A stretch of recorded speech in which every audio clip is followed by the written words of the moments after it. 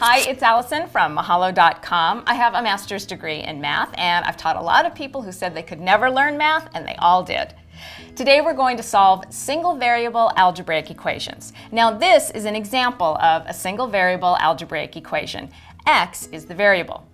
The objective is always the same with this kind of equation. You want to get the variable by itself on one side of the equation.